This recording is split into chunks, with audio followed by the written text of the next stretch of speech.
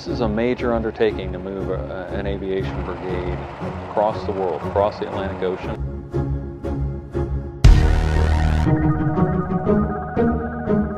We've got a lot of talent, and so I'm looking forward to seeing what they can do.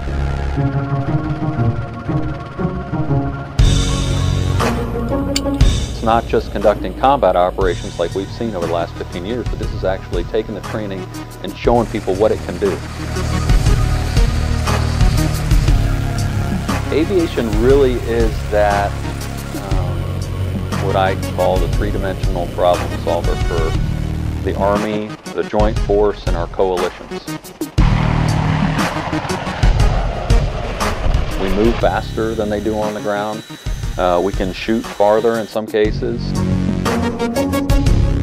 Worst case scenario, that we would use the capability to defend our partners and our national interests.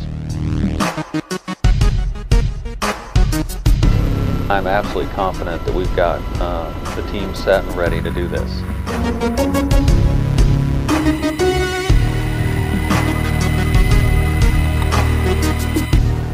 So we have trained in pretty complex environments up to this point.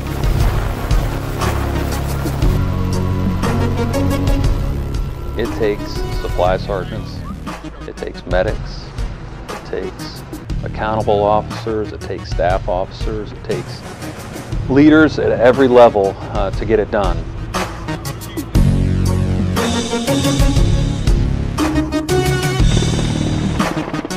The fact of the matter is we've got great family readiness groups, we've got a great support structure back here at home, and we'll be communicating with them all.